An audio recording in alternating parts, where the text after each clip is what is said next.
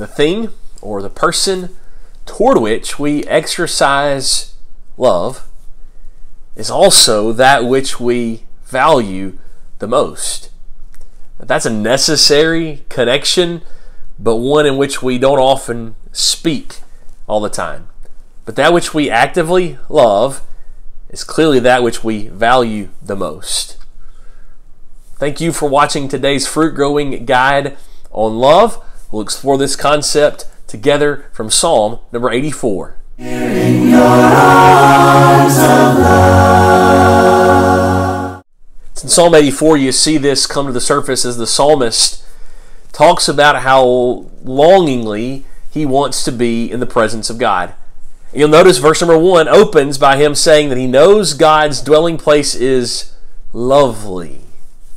So then verse number 2, he says he desires to be there. He knows it's lovely. It's attractive. It's worth whatever it takes to be there. Thus he wants to be there, and he will be there. And then memorably, it's in verse number 10 that he expresses his desire to be there. Now listen carefully what's happening. We hear this in terms of comparison, but he's also making a sacrifice. He's saying, I would give up any of this in order to be in the presence of God. So this is Psalm 84, verse number 10. For a day in your courts is better than 1,000 elsewhere. I would rather be a doorkeeper in the house of God than to dwell in the tents of wickedness. You see, that's the language of exchange.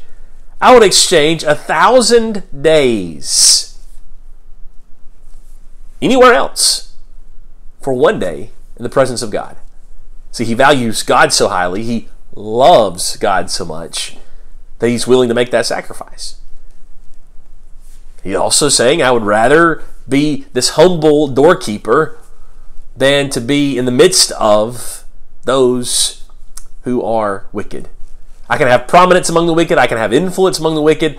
I can benefit from the wicked, but I would rather be just this humble on the outskirts of the doors of God's house. See, it's an exchange. It's a, quote, sacrifice. Now, obviously, the beauty of all this is that although those are exchanges and sacrifices, they're not really sacrifices because loving God is better. And that's his whole point.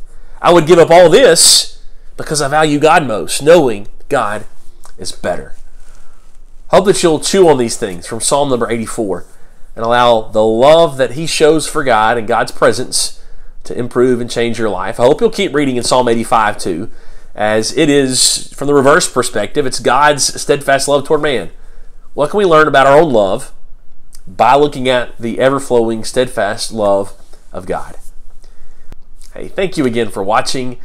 I'm Joey Sparks with the Parish Church of Christ in Parrish, Alabama, and we'd love to see you in person soon. Please let us know how we can best help you to know the Lord.